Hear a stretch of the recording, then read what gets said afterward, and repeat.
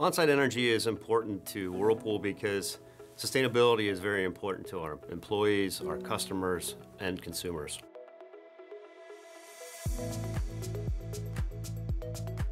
Whirlpool Corporation has 4 sites in Ohio that are directly powered by wind.